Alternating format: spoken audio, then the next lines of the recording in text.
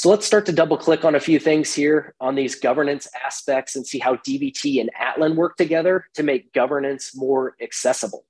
So as mentioned earlier, all of the transformation steps that you do in DBT are automatically documented and hosted for you. So there is no setup actually needed. All of it's fully automated.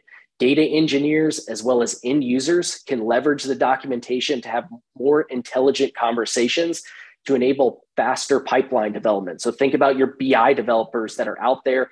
They just need a few columns of data for that additional analysis. Now they have access to this documentation at their fingertips. They can relay that information fast to those data engineers or actually contribute to that pipeline themselves. But DBT's integration with Atlan allows for all of that metadata and the tags that your data engineers apply in DBT that can actually be directly visible as well in Atlan's UI, which you'll see here in a bit in the demo. DBT also has automated continuous integration capabilities. And so what does that mean? It means that DBT is actually aware of the changes that you make in development, and it only builds or materializes those transformation steps that are in scope, which then can be used to validate the data and make sure it's accurate prior to actually merging that code into a production or a main or master branch. So there is no need to actually run your entire pipeline when someone makes a simple change, especially when you're going through that QA process, which saves you ultimately time and money. We also have robust job scheduling and alerting capabilities.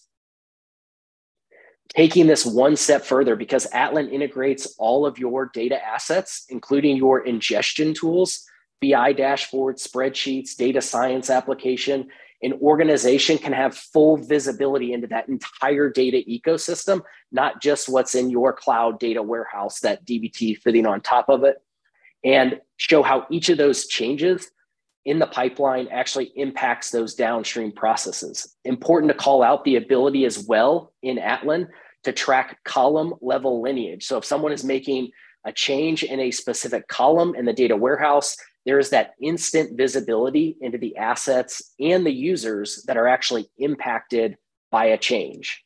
Quickly transitioning here into the DBT semantic layer, you will also hear this called the metrics layer.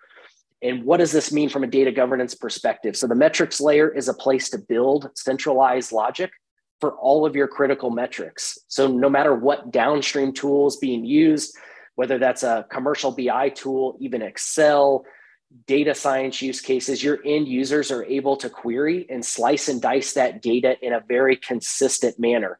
So an example, let's say you want to look at something like monthly recurring revenue, and based on the downstream tool being used, you might have users arrive at all sorts of different answers depending on the filters that have been applied or the data that's being used.